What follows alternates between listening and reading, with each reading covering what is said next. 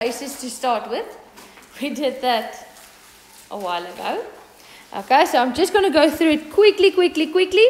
So what we said is that you need to know these general reactions where you have an acid-base neutralization reaction, where you have an acid that's bonded to a metal acid and metal oxide, and an acid and metal carbonate. This is reactions that you did in grade 9. Now I know it's unfair, but they expect you to know it until grade 12. Okay, so if you don't, please go memorize these general equations. Just know that if an acid reacts with anything, it will always give you salt. Always. And depends what is left over, it will either give you water or hydrogen gas or water and carbon dioxide. When will it give you carbon dioxide? When you see a carbonate. Metal carbonate, you must think it will give you carbon dioxide gas. Right, so we practice those reactions with a few examples on the next page. Then we spoke about the ionization of acids. What is the ionization? Is if it reacts with water, then it will form the hydronium ion that has a dative covalent bond in it. You remember that? Yes? No? Dative covalent bond, what does that look like? Something you must know from grade 11 is when you have a water molecule, So if you don't know this, draw this at the bottom of your page.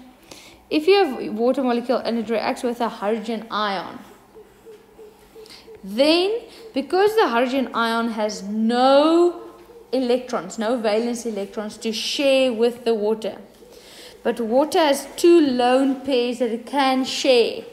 It says, okay, let's befriend one another. You can come closer. We will share. And a sharing bond is called a covalent bond. But we show that all or both of those 2 electrons come from the water molecule. So it's called a dative covalent bond. And that becomes a positive ion. When it is an ion, we put it in square brackets and we show it is positive. So that bond there, we call a dative covalent bond. A dative covalent bond that you find in the hydronium ion. That is the hydronium ion.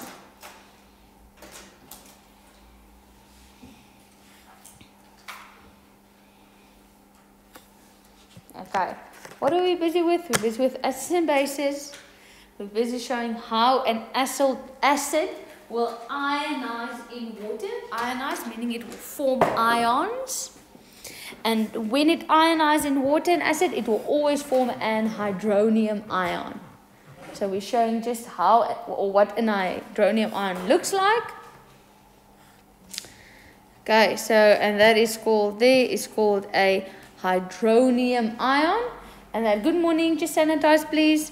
And the hydronium ion is the face of an acid. If you see the hydronium ion, you must think acid. Like if you see Miss Marks, you think science. Good morning, Ritabile.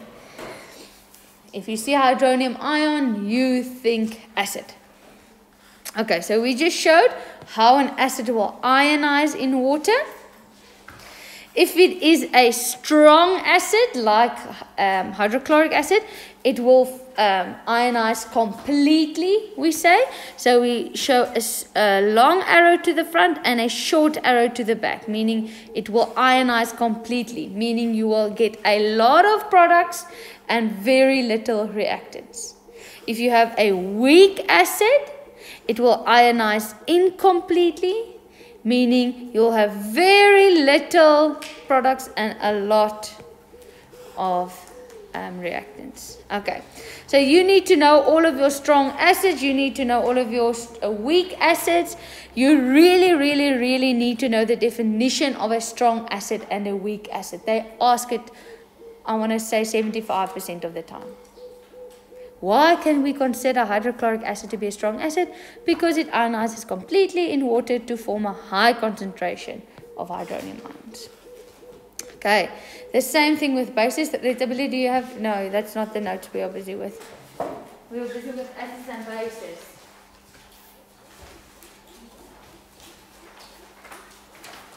Okay, right. Then we looked at this.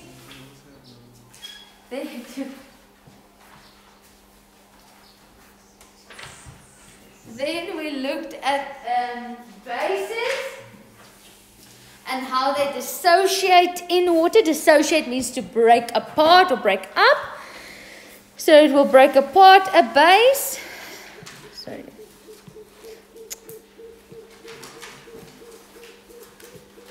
Okay, so a base is normally a solid, a salt crystal, and in the presence of water it will break up to form two ions, two hydrated ions.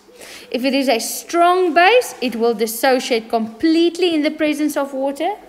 If it is a weak base, it will dissociate incompletely in the presence of water to form two ions. Okay, the two of you, I'll send you these notes on the group and then you can fill it in from there. Okay. What else did I want to say here? Ma'am, how do I know what is a strong acid or base? I think here at the end of this chapter, either at the end or the beginning, I can't remember. At the end, I gave you a list of strong acids and bases that you must know. And if it's not there with the strong ones, then you know it is a weak one. Okay, so here you must please go study. But we will do so many examples and questions that hopefully you'll know it by the end. Okay, right. So we were at the dissociation of bases. Again, what is a strong base? It is something that dissociates completely to form a high concentration of hydroxide ions.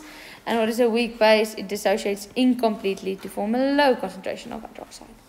Remember in organic chemistry, so when we are busy with all the carbons, this is called hydroxyl. And when we're busy with anything else, it's called hydroxide. Okay, so there is a difference, even though it's the same thing. Then we looked at the ionization constant. Now that's the same with the previous chapter. It's just when we break it up to form two ions, then if we have a lot of products, meaning the concentration of the products are high, then we have a high Kc value. If we have little products that form, then we have a low Kc value. Okay, so what can happen is, so this was an example from your exam booklet, where we said they gave you these two acids, and then they ask you, so Ka stands for the constant of acids, and they ask you which one is stronger. So we said we looked at that, and we see this one's decimal is smaller, so it means the Kc value is bigger. So we say that one is stronger because the Kc value is bigger, meaning it ionizes more completely. Or you can say it produces more products when it ionizes, or something in that manner. Okay. Then we looked at the ionization constant of water. So that is what we looked at. And we said that will help us to determine the concentration of the hydronium ion or the hydroxide ion. We looked at examples of different pHs from 0 to 14. We looked at if we multiply for any one of them, the concentration of the hydroxide, the hydrogen multiplied with the concentration of the hydroxide, you will always get the water's constant, 1 times 10 to the power minus 14. Okay, and from that we got the ionization constant of water is the concentration of the hydroxide times the concentration of the hydrogen ion, and that is a formula that will be on your data sheet. So you don't need to memorize that, you just need to know how to use it.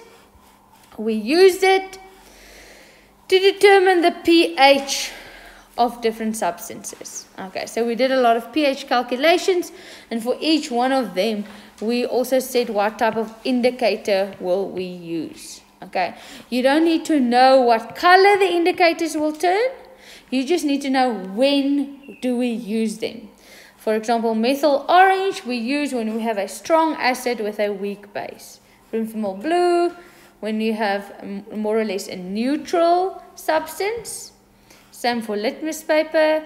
And then phenolphthalein we use when we have a strong base and a weak acid. Okay, now we need to do a practical still for last term, actually, where we will use phenolphthalein as an indicator. Okay, but they're also scheduled a practical for this term. So I just ask which one must we do, because we'll definitely not do both. So we'll see. Maybe we'll do this practical, maybe we'll do practical with circuits. We'll see. Okay, so we did a lot of pH calculations. I'm sorry, I'm not going to go into them now. Okay, so please go through them again when and if you have time. Then I want to go to acid-base models. Okay, so now we get to, so up until there was actually more or less grade 11 work. But we skipped that in grade 11 due to COVID, so now we're going to get to grade 12 work, but you need to know the grade 11 work as well.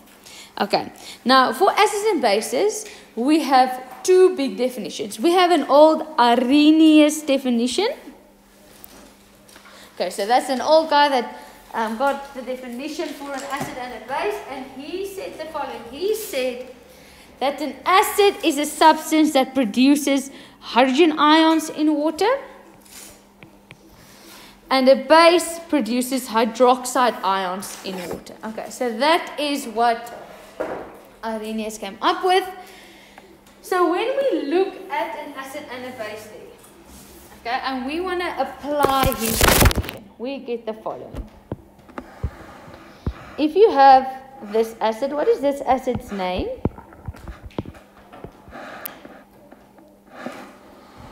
Is it a strong acid? Is it a weak acid?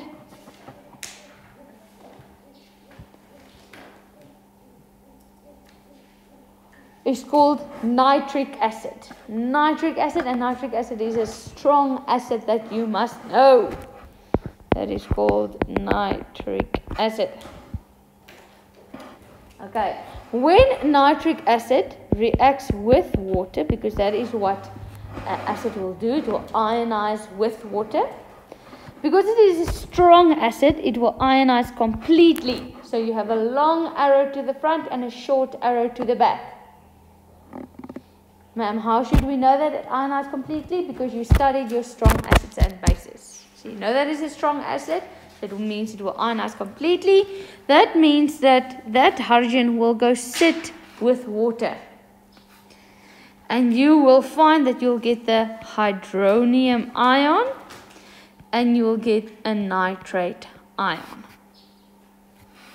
Okay. So according to Arrhenius' definition, he said that an acid is a substance that produces hydrogen ions. Now, ma'am, where is my hydrogen ion? I don't see it here. This hydronium ion can be considered a hydrogen ion. They're like the same thing. Now, you'll see some people, like me, I write it like this because this is what actually happens. But some people write it like this, with water at the top, and they say it splits up into this and this. It will also be accepted. Okay, so you can do any one of the two where you show how it will ionize in water, so that you get ionized in water to get the hydrogen ion and the nitrate ion. So Arrhenius' definition makes a bit more sense like that, but it's not what happens completely. Okay, but anyway, it doesn't matter because it produces the same type of thing, an acid, and not so much an acid. Okay, then if we look at this one here, what is this thing called? Ammonia. Is ammonia an acid or a base? It's a base. It's a base because you use it as a cleaning agent. Now, for a base, you need to know that because it is a base, you need to know that the hydrogen sits with the base. So an acid, the hydrogen sits with water, and with the base, the water gives away a hydrogen. Okay, so it changes. It is a weak base, but you don't know that, I don't think, yet. But anyway, it's a weak base, and because the hydrogen will sit, we will get the ammonium ion, and we will get, an hydroxide ion. If we read Arrhenius' definition again, it says a base produces hydroxide ions. It did produce an hydroxide ion, so Arrhenius is still correct. Correct. So ammonium, is it a base or a second? Ammonium, we will do it on the next page, yes, but you'll see that it is a weak acid. And ammonia is a base. But ammonium bonded to an hydroxide is a base. It gets confusing.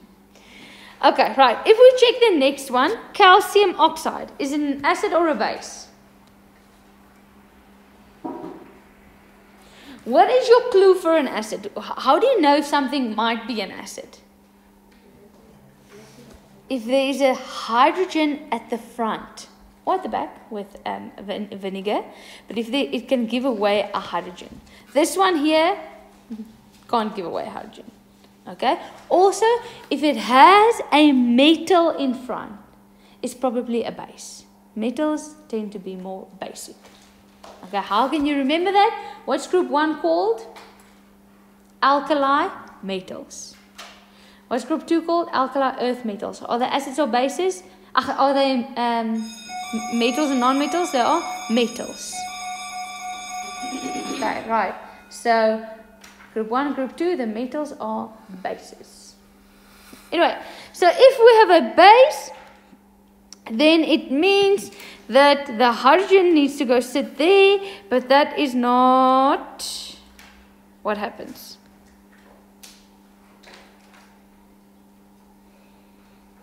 Okay, you can read it in one of two ways, but what will happen is, it's a weak base, you will get a calcium ion, and the water molecule will rearrange itself and it will form 2 hydroxide ions.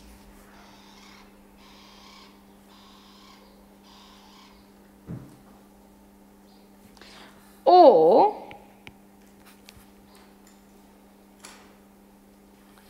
the calcium oxide will dissociate in the presence of water to form a calcium ion and an oxygen ion. And the second one is the one that's more likely to happen.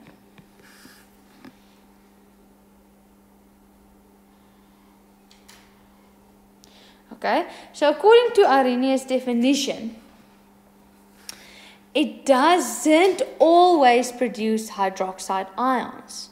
Sometimes it produces just oxygen ions.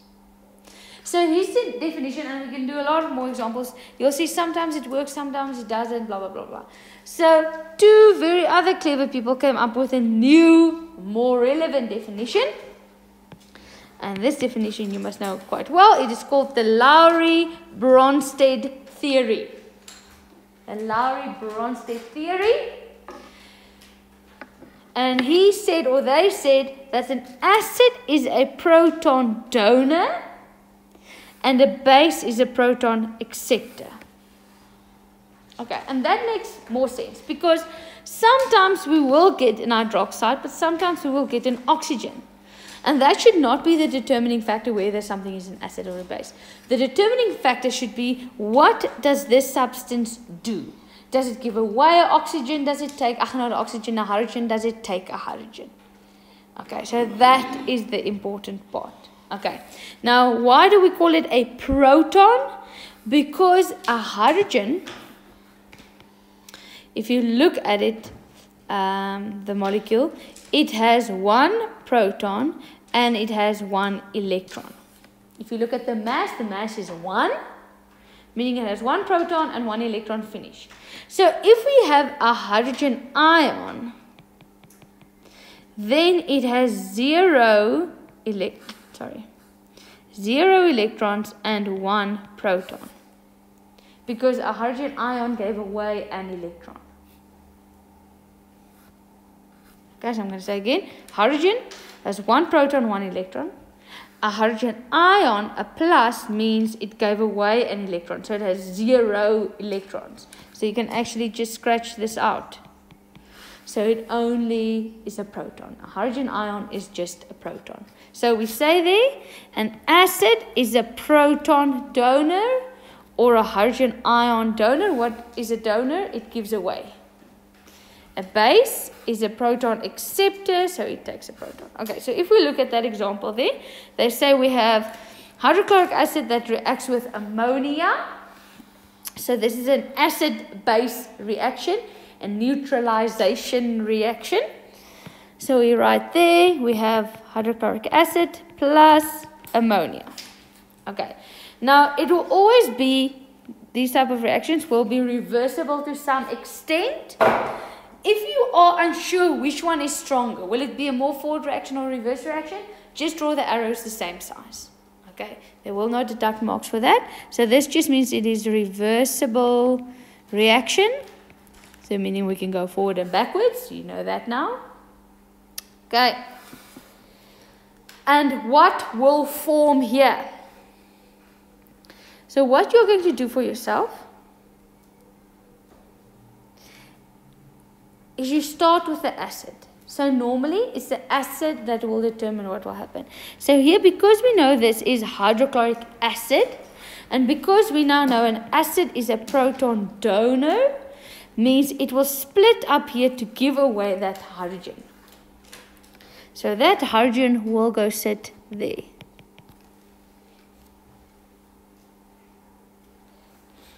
Okay, so what we will find is we will have the ammonium ion and we will have the chlorine ion or a chloride ion.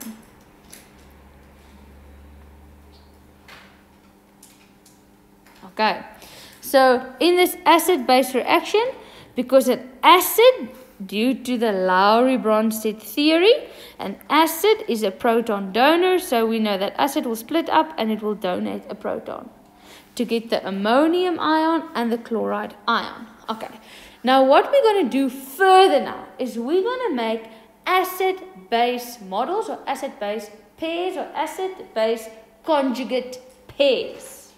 Okay, so what we do is the following. A reaction between an acid and a base entails the following. A proton is transferred, so a proton, hydrogen, is transferred from the acid to the base. Okay, so in acid-base reaction, a proton is transferred from the acid to the base, and we call that a protolytic reaction, or I'm probably pronouncing this wrong, protolysis, something like that. Okay, now it should sound familiar to you. You have known or heard about the word electrolysis, yes? Or electrolyte. That is where electrons are transferred. Now we have a protolytic, I think that must be a proto, but I don't know. Protolytic reaction, proteolytic reaction. That is where a proton is transferred. Okay, right. Then they tell you there an equilibrium will be reached. You know now what an equilibrium is when we have a reversible reaction and it's closed in an isolated system, blah, blah, blah, blah, blah.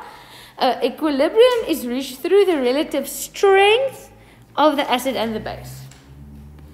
Okay, so if the acid is strong, then it means it will have a more of a forward reaction. If you have a stronger one on this side, it means you'll get a more of a reversible reaction, blah, blah, blah.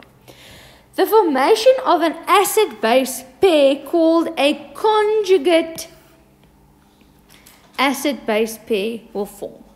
Okay, and we're going to look at what that is in a moment. So they will form a conjugate acid-base pair. And then we have some substances that can act as a proton receiver or donor. So some substances can either receive a proton or it can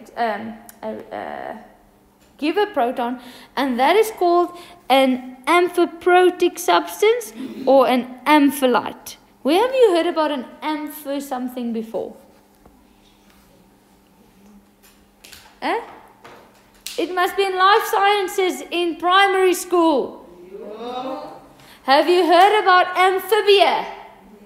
What is an amphibian sub or element or whatever? Not element. It's a what? Like, what's a frog? What can a frog do? What makes it an amphibian? Amphibia. Nee, kom nou. Amphibian means it can live in water and outside of the water. It can do both. Ne? Now an amphibolite means it can act as an acid or a base. It can be both. Okay, so if something can donate or receive a proton, it's an amphibolite. Amphibian, amphibolite. Okay, so what we're going to focus on now is forming conjugate acid-base pairs. Okay, so what you do to form acid-base pairs, the easiest way I'm going to show you now is you look for the substances that looks the same. Okay, can you see that hydrochloric acid and chlorine looks similar, and ammonia and ammonium look similar? Right? You all agree with me like that. So we are going to bond them like that and like that. Okay, and that's literally what you're going to do in a test and exam. You're going to pair them up like that. It must always be on both sides of the equation or the arrow. Okay, now we just made pairs, and in this pair, one will be the acid and the other one will be the base. Okay, between hydrochloric acid and the chloride ion, which one is the acid, do you think? Hydrochloric acid. So this we call the acid.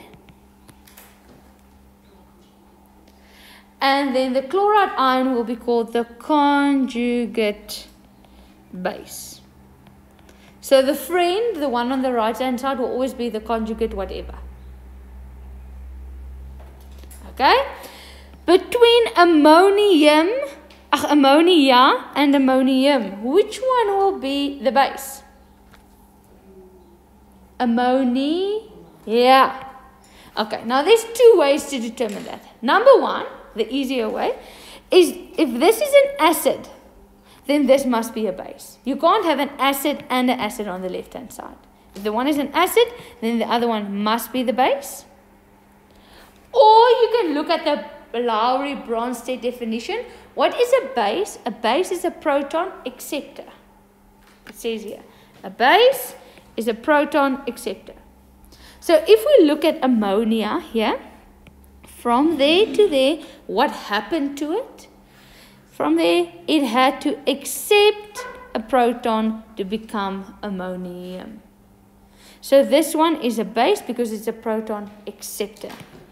And then the other one is called the conjugate acid. Let's just check, does it make sense that it is an acid?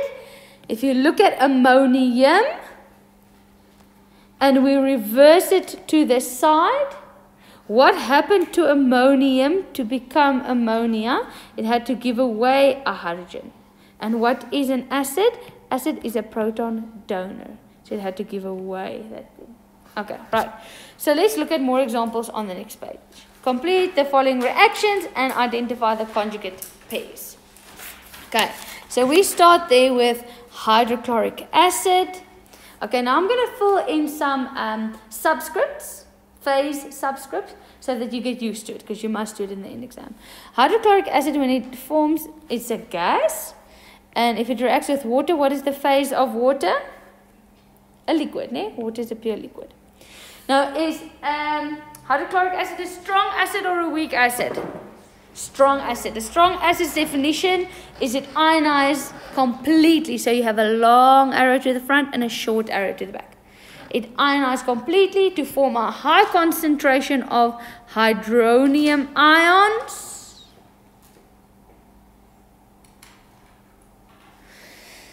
And that will be aqueous. And it will form a chlorine ion or a chloride ion. Okay, man, just wait. How do we know now a hydronium ion forms, but on the previous page, we had an acid and a hydronium ion didn't form? Okay.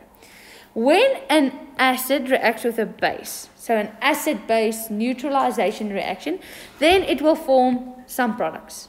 When an acid or a base reacts with water, then it will form a hydronium ion. Okay, so if you see it reacts with water, then it will form the hydronium ion. So then this is called an ionization reaction. If it forms with another substance, I don't have an example like that now. If it forms with another substance, then it's just an acid-base reaction. Okay. Did you all know that that is the reaction that will take place? Okay, let's just go over it again. You have hydrochloric acid that reacts with water. If you see an acid, what is the definition of an acid, Laurie Bronsted? It is a proton donor. So that is how you know the acid will split up and it will donate a proton.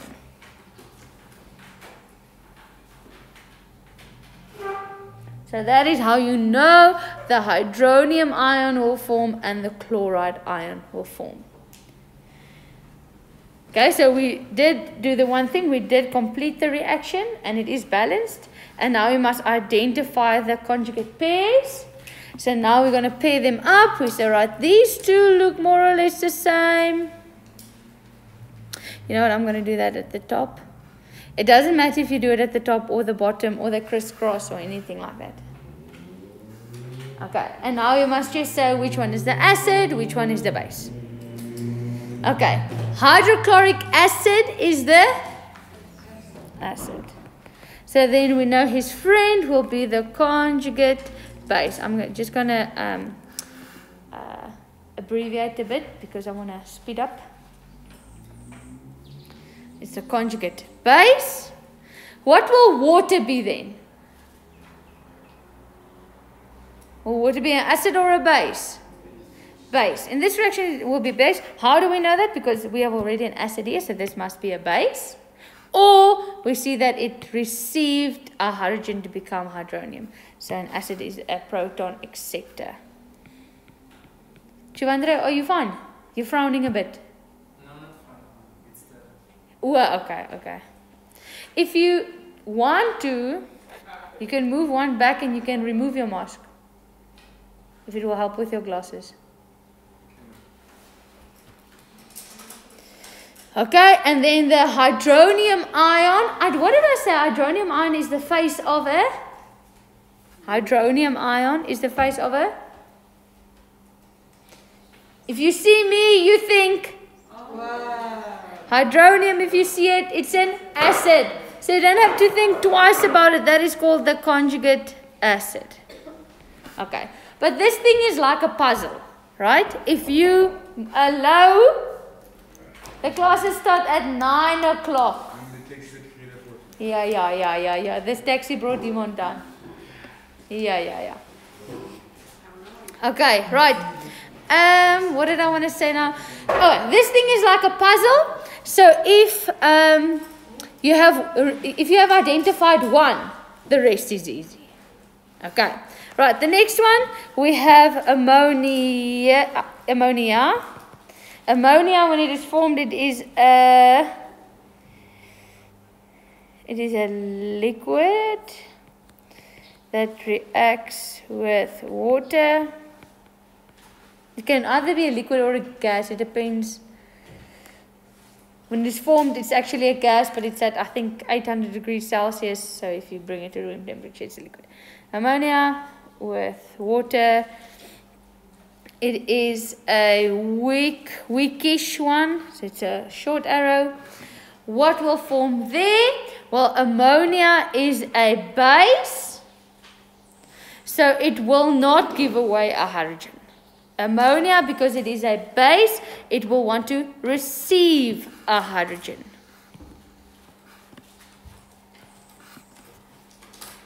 Okay, so that means we will be left over with the ammonium ion aqueous because it's in the presence of water, and a hydroxide ion aqueous. Okay, then you're going to pair up those that look more or less the same. Do you have the notes, Neva? Okay. So as you can see, I did one at the top, one at the bottom. You can do both at the bottom. You can do both at the top. It really doesn't matter. I just like to have mine separate. Okay, let's identify one, at least one. BK, tell me, give me one of them. That's an acid or a base. Sorry? Ammonia is a base. So it means his friend ammonium, and here's your answer, Zanele, will be its conjugate acid.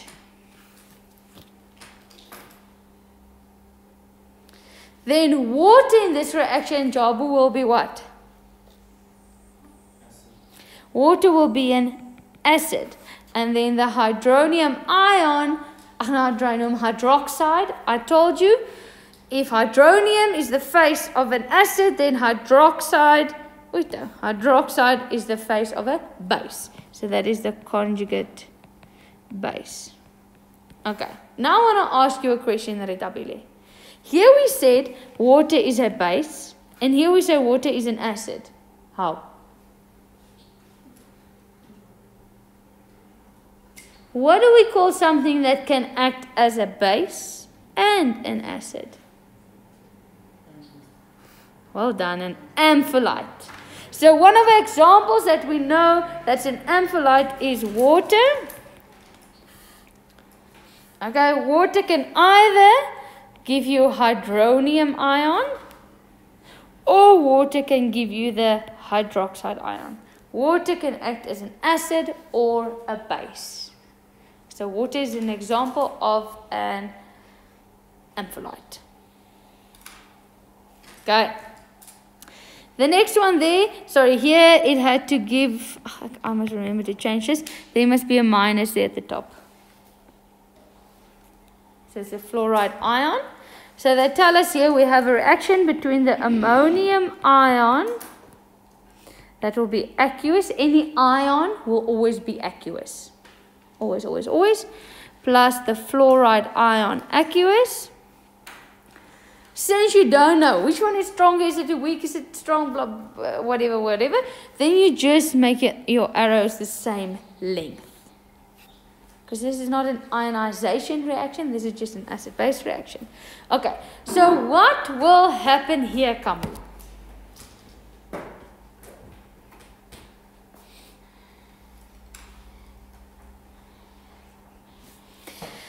Is it possible for fluorine to give away anything? No. So we know fluorine will want to accept something. What will it accept? What will it take?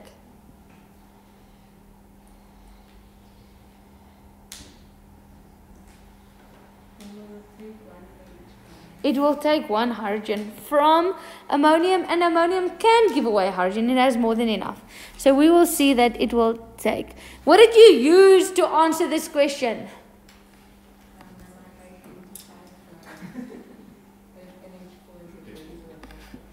Okay, right. So I wanted you to answer your common sense, but she said, right, she remembered we just said that ammonium is an acid because it can give away. So here we said it's an acid, it can give away a hydrogen. So if this is an acid, it will give away our hydrogen to fluoride.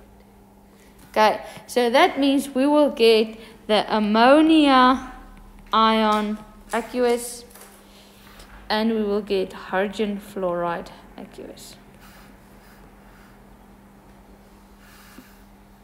Okay, the next thing we do is we pair them up. We buddy them up so that, how do we do that? We look at those that look more or less the same. What can go to what possibly? Okay, so if we look at ammonium, we see it becomes ammonia. How does it do that? It gives away a hydrogen. What is something that gives away a hydrogen? It is an acid, a proton donor. So this is called an acid. So this is its conjugate base.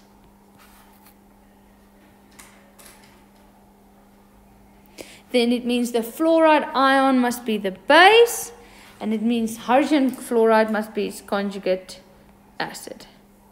Okay. Now, this is actually an acid-base reaction in reverse that I gave you. Okay, normally in a test or an exam they'll say hydrogen fluoride reacts with ammonia and it goes that way. Okay, I just made it a bit difficult, so I swapped them around. You must know, or I expect you to know, that hydrogen fluoride is a strong acid. Okay, how do you know that? It is a hydrogen, so it's an acid, bonded to halogens, then group 17.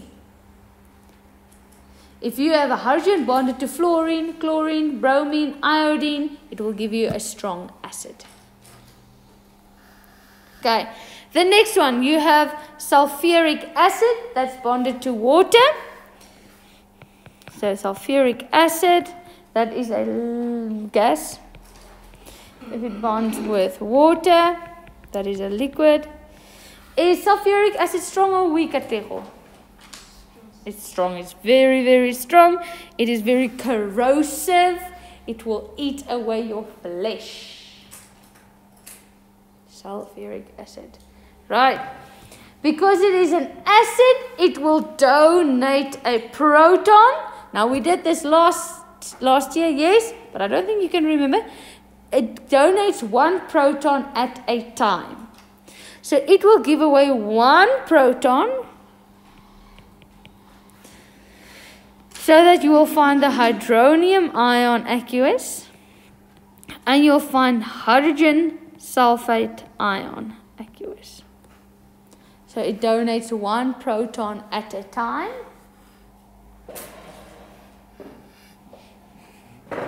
Yes? Oh, sorry, it's the other way around. Thank you. Oh, I don't know. Sorry. You can just make them equal length if I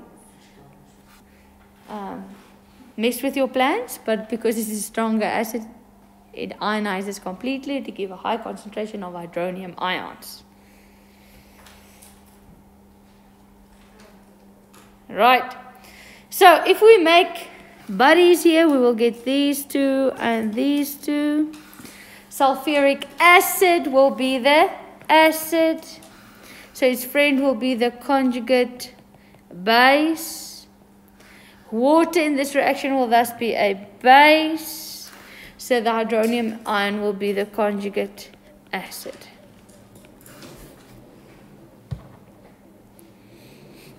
Okay, then they say we must start with this hydrogen sulfate ion, and it reacts with water again to give you, so it will split up there, to give you the hydronium ion and the sulfate ion.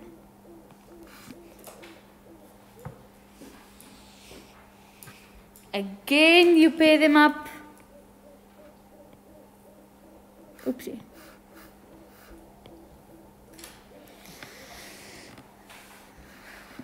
Right, now Karabo, I want to know. This hydrogen sulfate, is it an acid or a base, and why? Yes, why is it an acid? Yes, it is an acid because if you see what will happen to it, it will give away a hydrogen. An acid is a proton donor. Perfect, Karabu. So it's an acid, thus water is the base, thus the hydronium ion is the conjugate acid, and the sulfate is the conjugate base. Okay, right. Now, Mary, from there, can you please give me another ampholyte that exists? Which one? Yes, here, yes.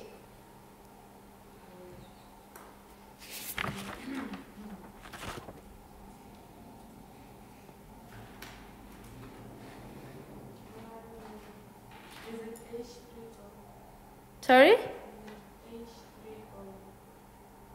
H3O. No, here it acts as an acid and an acid. It's always an acid.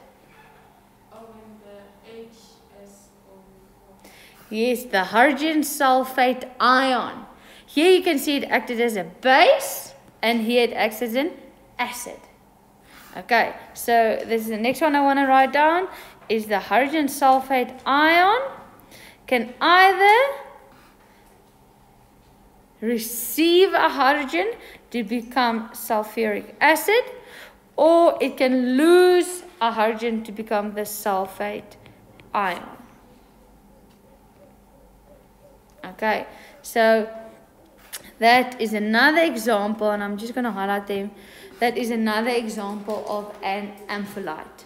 Okay, now they love to ask ampholytes in the exams, and please be careful. Don't always just write down it's water. They will ask one of two questions. They'll either ask, write down an ampholyte in this reaction. So you must be very specific, because in this reaction there is water, but water didn't act as an ampholyte. Water acted just as a base. Okay, or they can say, in general, give me an ion or a molecule that can act as an ampholyte. Okay, then you can give water. Right, now the examples of ampholytes is the hydrogen carbonate ion. Rita Billy, are you awake? The hydrogen carbonate ion can either form carbonic acid, so it can accept a hydrogen to become carbonic acid, then it acts as a base, or it can donate a hydrogen and form carbonate ion. And then you have two more ampholytes. The one is hydrogen phosphate ion. It can form the phosphate ion, so then it acts as an acid. Or the hydrogen bihydrogen phosphate ion can either can donate a hydrogen to become a hydrogen phosphate ion, or it can accept a hydrogen to become phosphoric acid. So both of these are ampholytes. Okay, but they hardly ever ask this one. But maybe this year is the year. The other three, these three, they ask more often.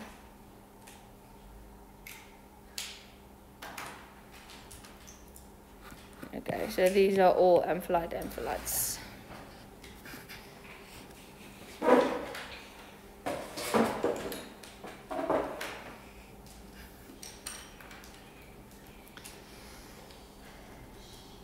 All right. On the next page.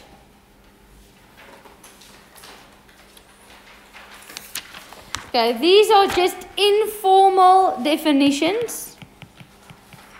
Okay, please don't use this as formal definitions. This is informal definitions of acids and bases. Strong acids give protons away easily. Weak acids do not give a proton away easily. So it means it will ionize incompletely, and a strong one will ionize completely.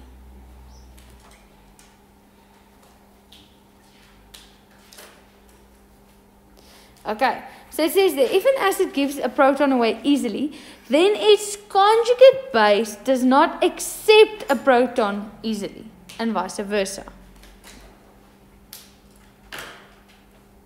Okay, so if we look at an example here, Zanele, give me an example of a strong acid. Okay, good one, yes. Hydrochloric acid. If that ionizes, so ionize means it reacts with water. Because it's strong, it will be a long arrow to the front, short arrow to the back. You know that now that hydrogen, an acid is a proton donor, so it will give away a proton. And that will form the hydronium ion, and it will form the chloride ion.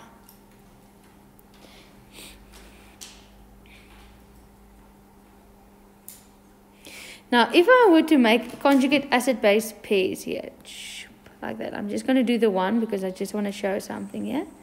Hydrochloric acid is an acid. So the chloride ion is its conjugate base. Right.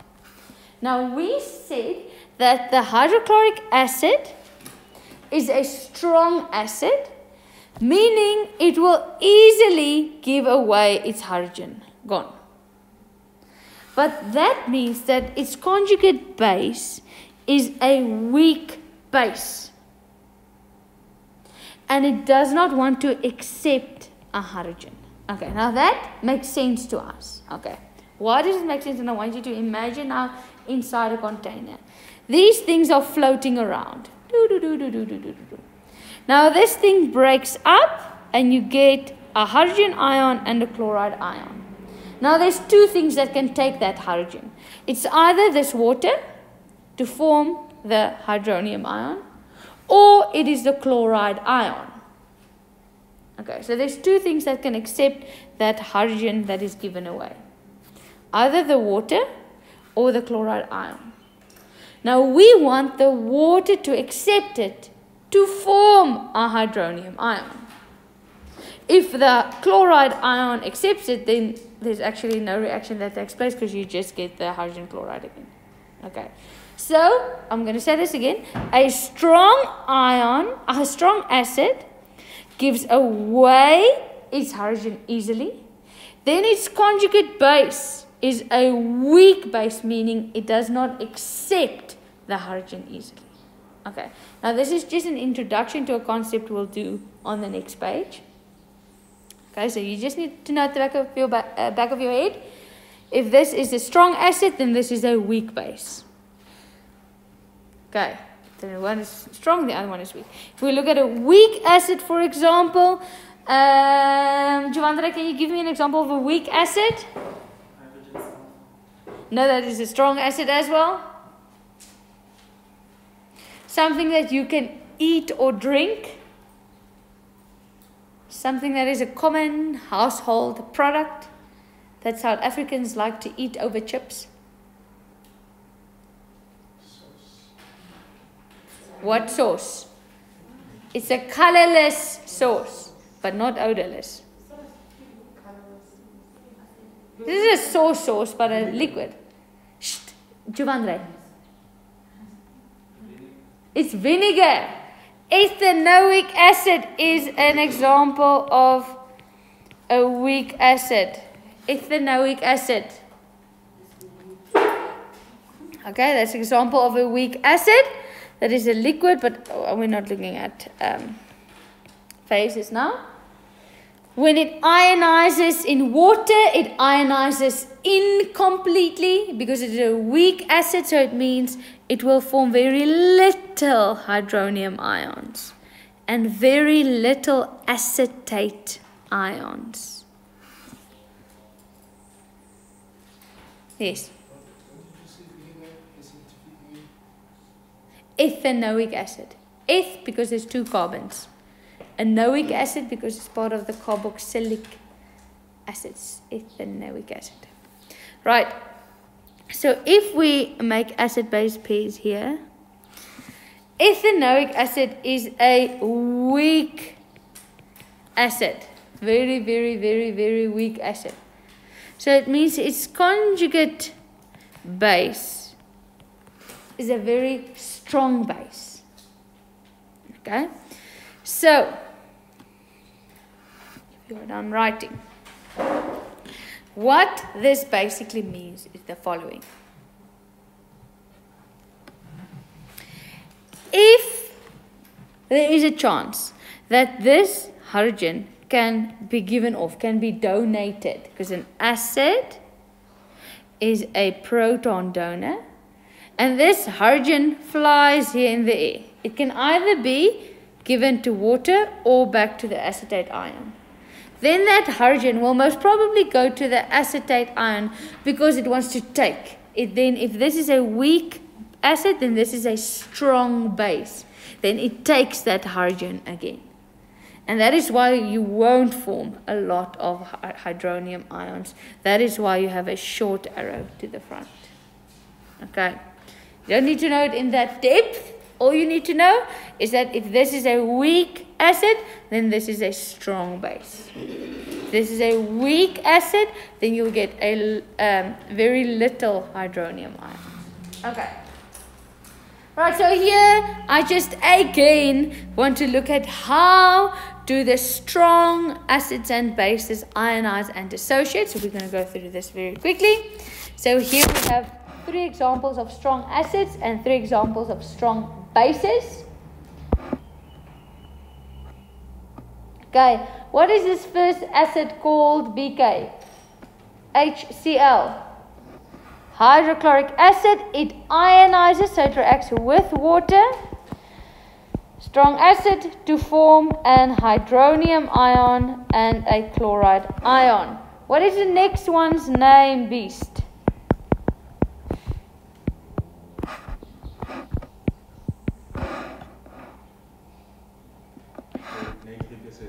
Thank you, Jabu. Nitric acid. It's an acid, it's a proton donor, it's a strong acid, it will ionize completely to give a high concentration of hydronium ions and the nitrate ion. What is H2SO4's name, Jabu?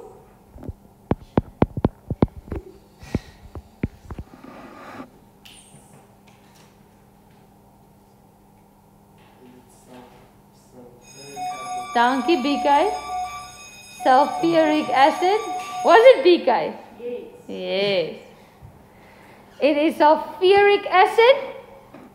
Okay. Now, I just said sulfuric acid will ionize 1 hydrogen at a time. Okay.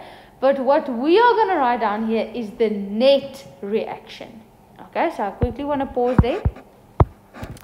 What we had here is the step 1 and step 2 of the ionization of sulfuric acid. It ionizes in 2 steps.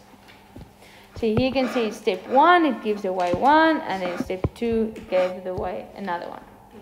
How do I know it will ionize in 2 steps? Because there is a 2 there. That 2 means it is a diprotic acid. What is di means 2. Diprotic, it gives away 2 protons. Because it is a diprotic acid, it will ionize in 2 steps.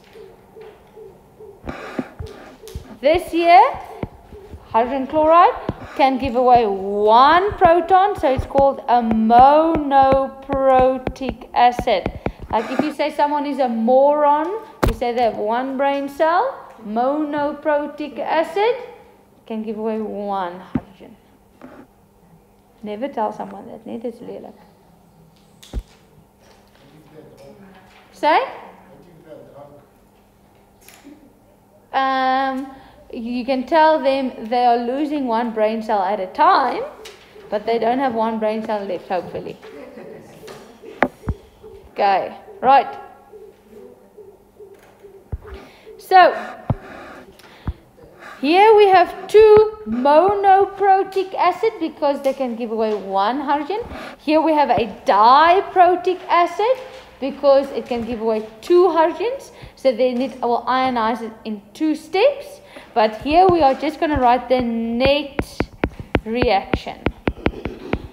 Okay.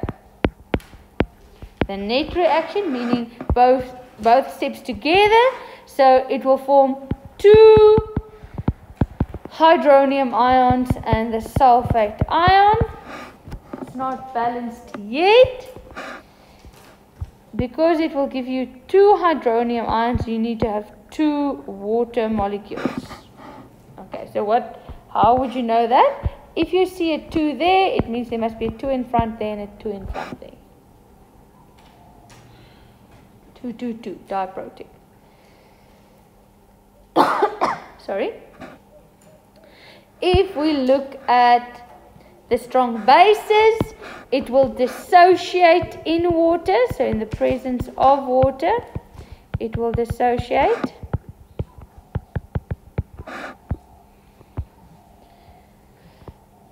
Rita Billy, what is this thing's name? Well done. Lithium hydroxide. The next one, Akamu? Sodium hydroxide. And the last one, Katlego? Potassium hydroxide. Good. Okay, so the acids ionize in water, so it means it reacts with water. Ionization means it reacts with water. The bases dissociate, so it's in the presence of water.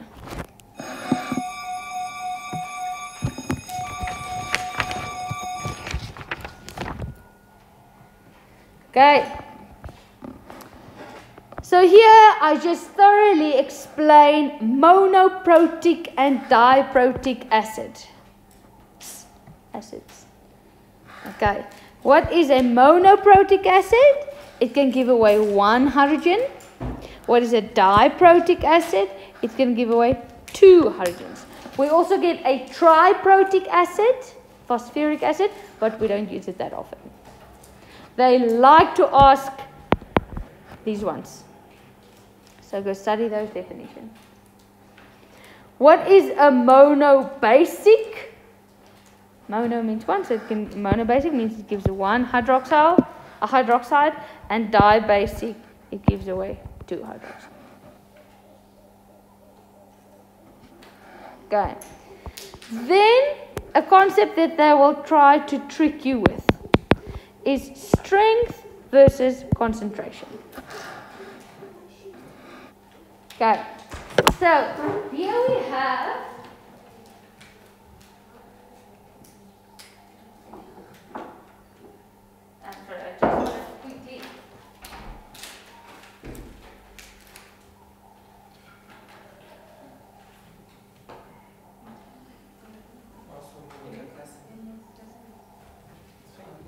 right, so here I have concentrated hydrochloric acid, and here I have diluted hydrochloric acid.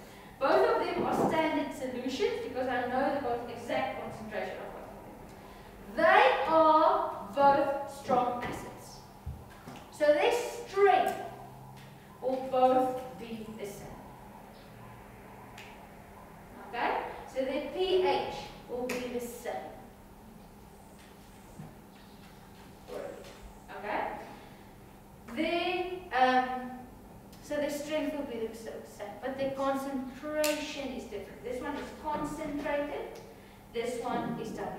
But they're still both a strong acid. If I have next to it vinegar, 100% concentrated vinegar, it is still a weaker acid than this diluted hydrochloric acid. Okay.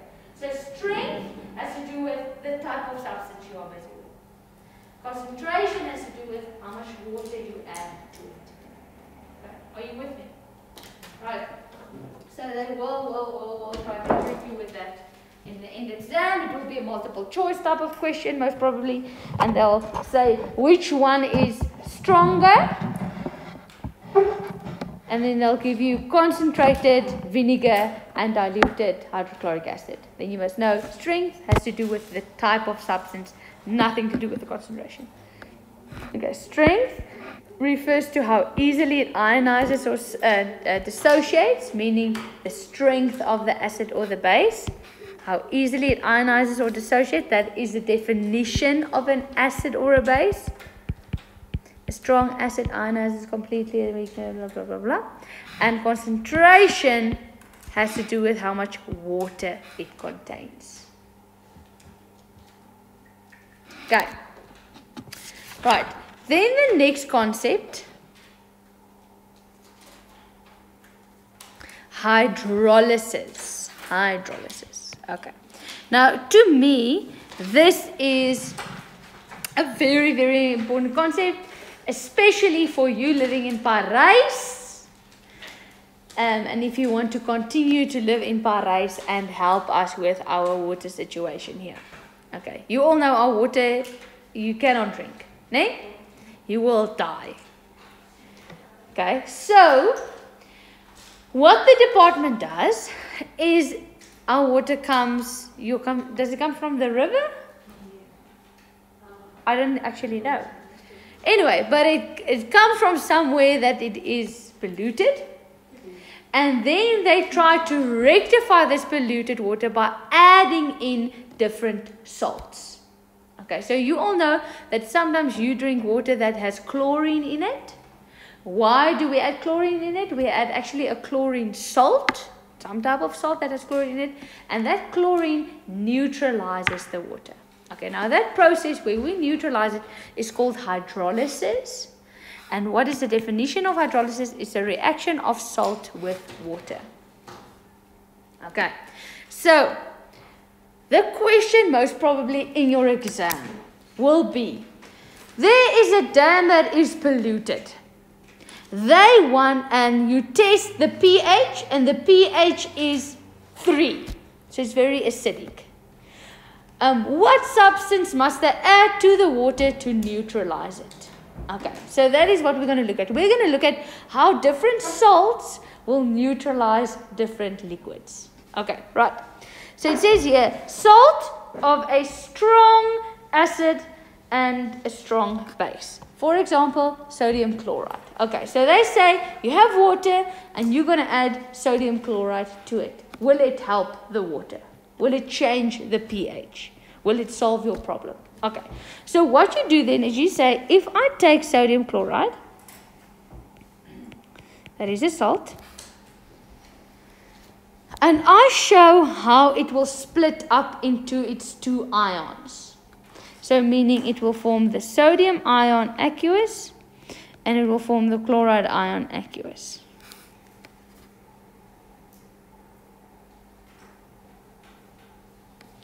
And that will dissolve in water. Water is a liquid. Water will split up into 2 ions. Now I'm going to write first the negative ion, hydroxide ion, for a specific reason, and the hydrogen ion. So that is what will happen more or less if you add that salt to water. Those ions will be floating around in the liquid, and these two will find each other and they will form sodium hydroxide. These two will find each other and they will form hydrochloric acid.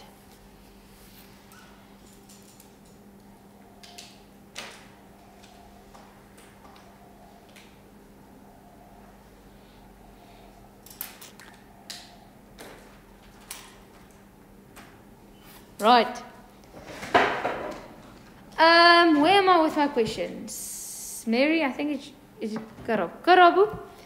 Sodium hydroxide. What do you know of sodium hydroxide? Yes, it's a base. And is it strong or is it weak? It's very strong. So this is a strong base. You need to write very small here.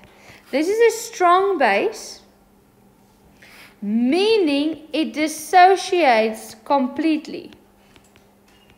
That's a definition of a strong base. And if it dissociates completely, it means it has a high concentration of hydroxide ions. Mary, what do you know of hydrochloric acid? It is a strong acid. What is the definition of a strong acid?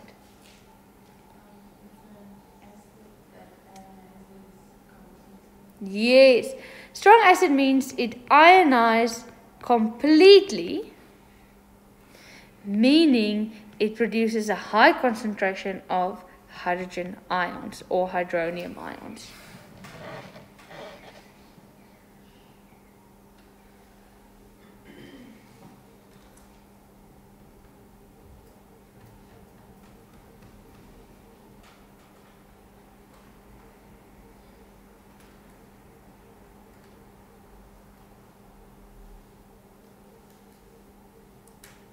Okay, so what that means is if you add this salt to the water, you will just get a lot of these ions. They will not form to produce sodium hydroxide and hydrochloric acid because they will just break up into the ions again. That is what the definition is. It will dissociate completely. It will ionize completely. meaning you'll just have a lot of ions. They won't form molecules.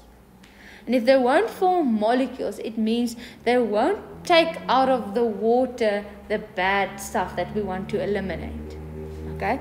It means that for these two, the concentration of the hydroxide is more or less equal to the concentration of the hydronium.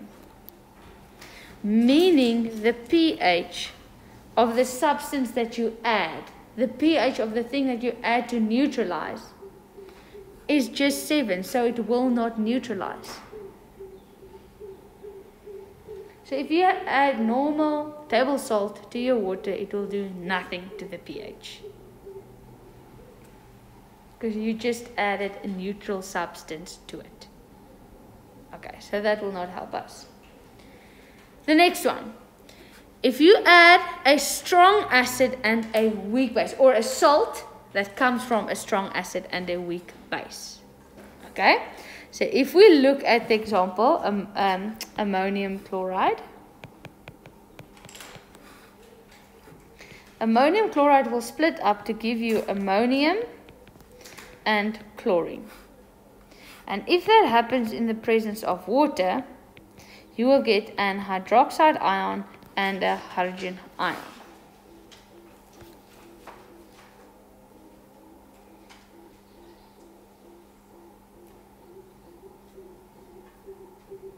Okay, so if we look at them here, this will form ammonium hydroxide and this will form hydrochloric acid.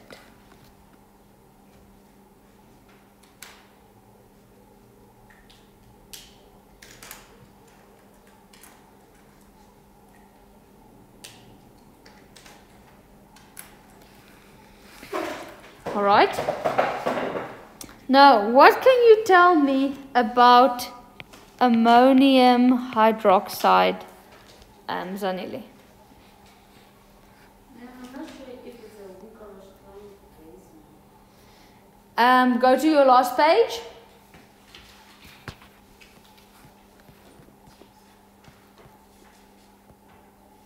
Okay, can you see here we have our bases with the OH? Do you see it there? No. Okay. So OH tells you it's a base and it's weak because it is not group 1 or group 2 that is bonded to the OH. So this is a weak base.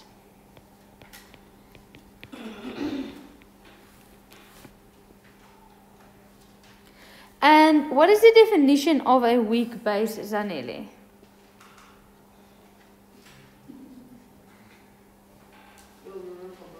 Yeah, I've said this like a million times.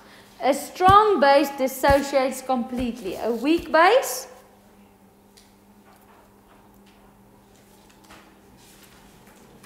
page back in your notes.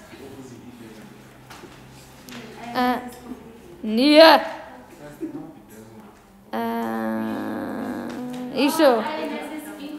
It dissociates incompletely to form a low concentration of hydroxide ions. These definitions you must know very, very, very, very well. Okay? Where am I?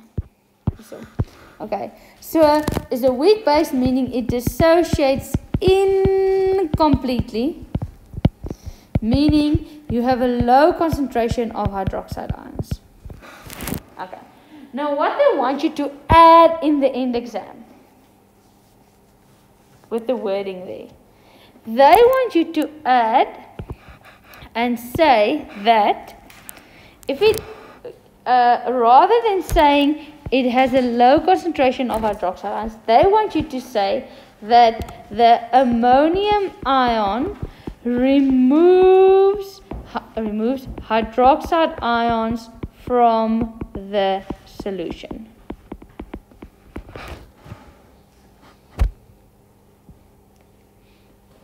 Okay, so that is the wording that they want you to use. You can say it is a weak base. So you can say dissociates incompletely, meaning, and that's the part that you'll get the marks for, ammonium removes hydroxides from the solution. Okay? If we look at hydrochloric acid is a strong acid, meaning it ionizes completely, meaning you have a high concentration of hydrogen ions.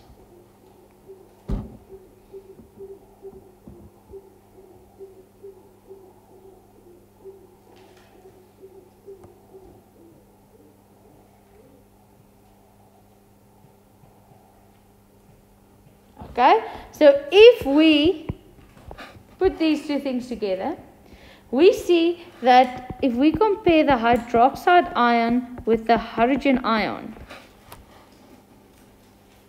the hydroxide ion will be much, much less because the ammonium removed it, the ammonium bonded to it. So you have less hydroxide than hydrogen. So it means the pH will be smaller than 7. So you're adding an acid to it. Okay. Now, when will this salt make sense? When we have a very basic solution that we added to, or a very acidic solution that we added to? Juvandre?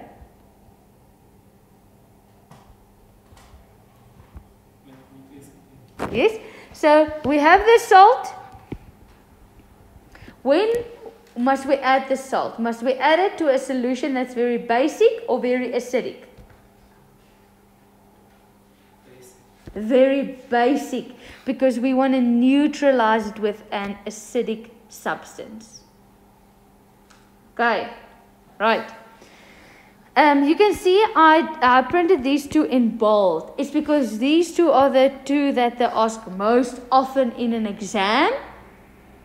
And I use the one specifically that they use in exams. The specific salts they ask. Okay, right. The next one is a salt of a weak acid and a strong base. So obviously we're going to add this when we have a very acidic solution. Okay, so if we look at this base, this salt here, sodium carbonate, it will split up into 2 sodium ions and a carbonate ion. Why 2 sodium ions? Because you can see there's a 2 there at the bottom. If we look at water, it will split up into hydroxide and hydrogen.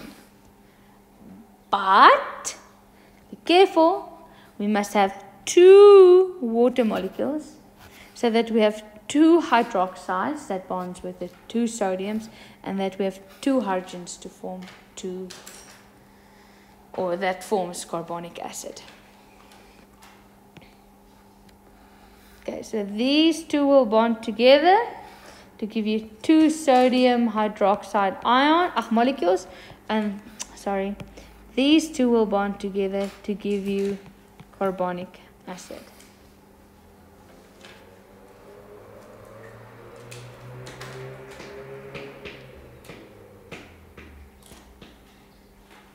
Okay. BK, what can you tell me about sodium hydroxide? It is a strong base. What is the definition of a strong base? It associates completely, meaning you have a high concentration of hydroxide ions left in your container. Please tell me about carbonic acid.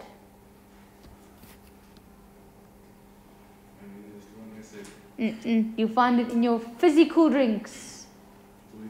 It is a weak acid. What is the definition of a weak acid?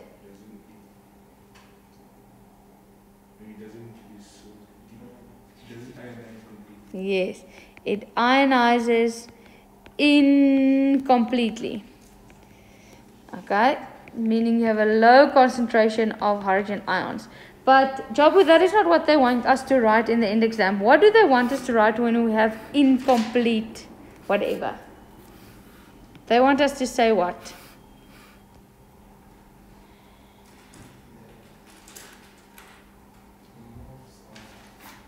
Yes? Yes, so you must say here, what are we busy with? We're busy with carbonic acid. There's carbonic acid.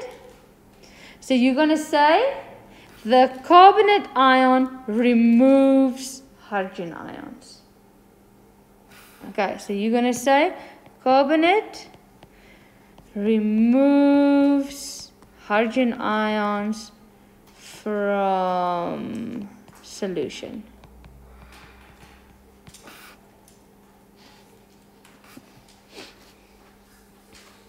Okay, so if we compare those two, and we compare the hydroxide ion with the hydrogen ion, which one will be more retabile? Yes, he said carbonate removes hydrogen ions. My question is, this one, these two ions here, which one will be more? A higher concentration. Which one's concentration will be bigger? No, because that removes hydrogen ions from the solution. You have less of that and more of that. So your arrow will look like that. So where will your pH be more or less, Kamu? Greater or smaller than 7?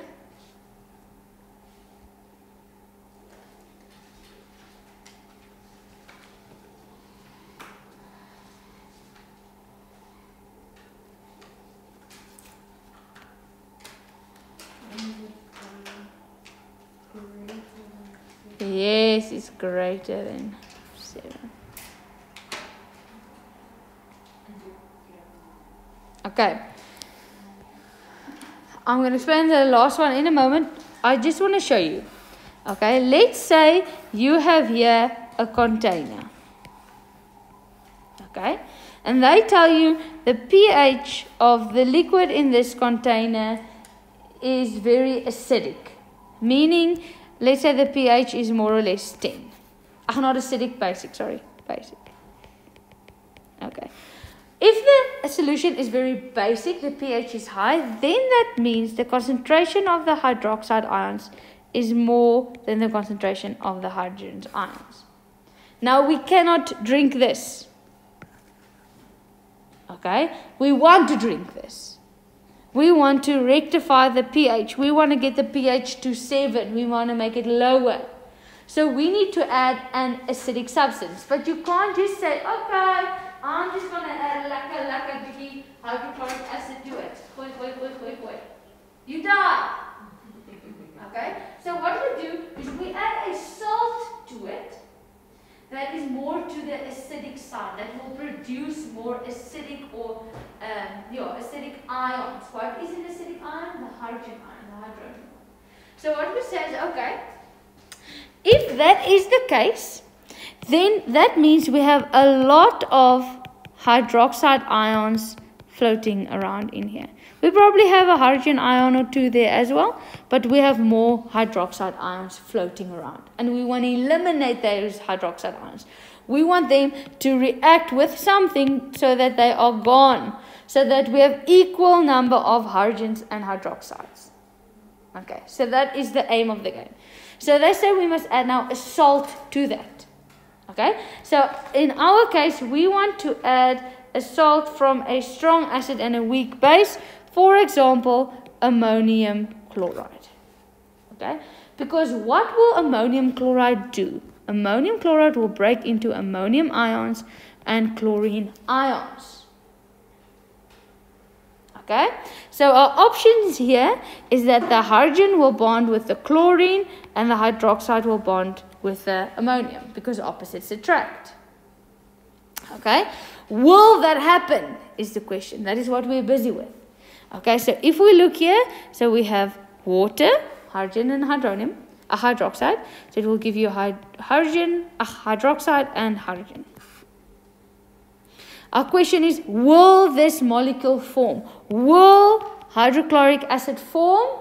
No, because it is a strong acid, meaning it will ionize completely, meaning you will just have your ions back. The concentration of that will be high. It will dissociate. It will break apart.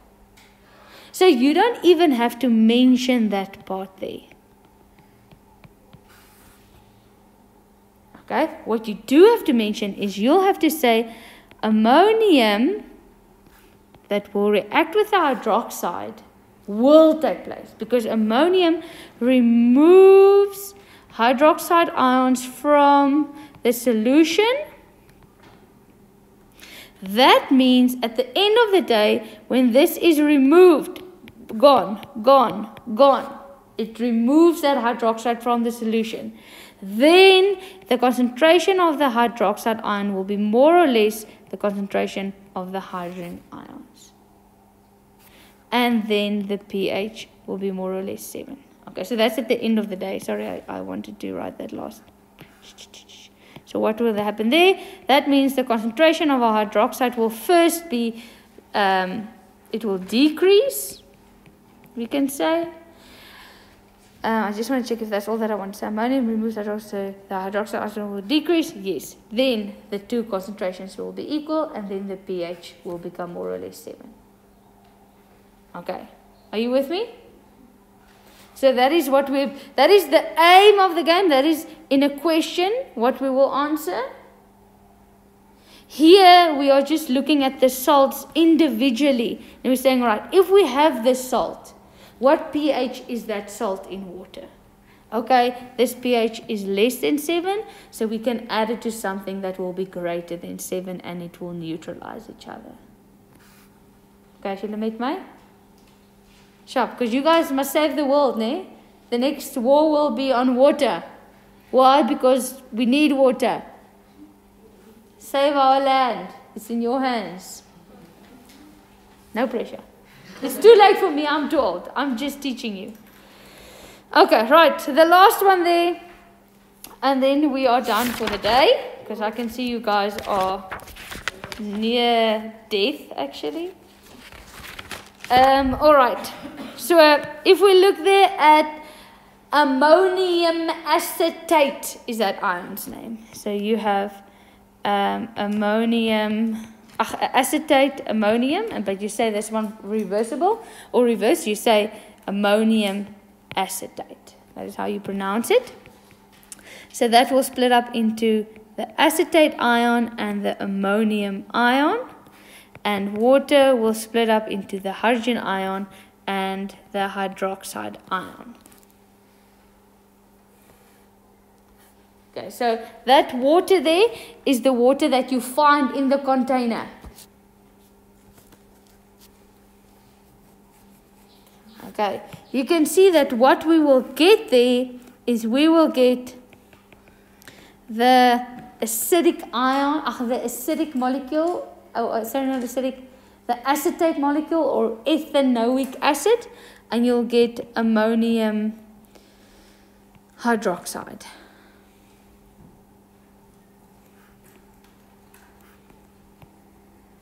Okay.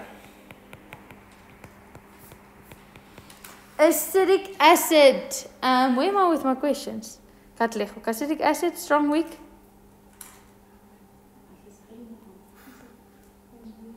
It is a weak acid. What is the definition of a weak acid?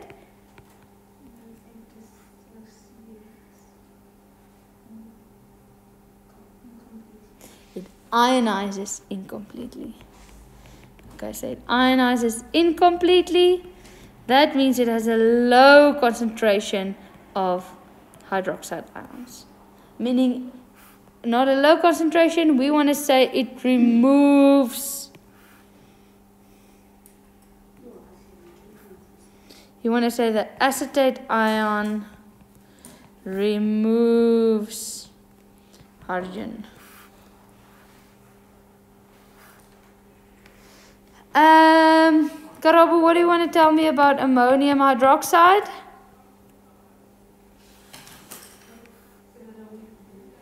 Yes, and what's the definition of a weak base? It dissociates incompletely.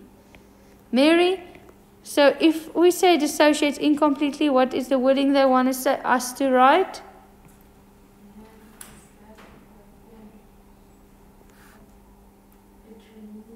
What removes?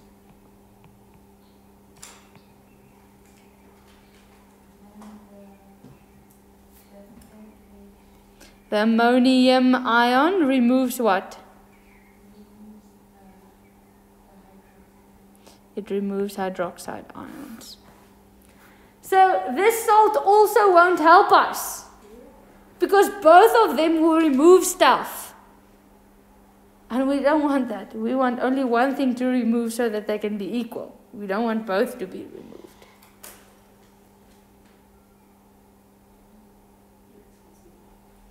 Okay? So that means that the concentration of the hydroxide ion is more or less the same as the concentration of the hydronium ion. So it means this salt's pH is more or less 7. So it won't help us to neutralize the water because we're just adding a neutral substance.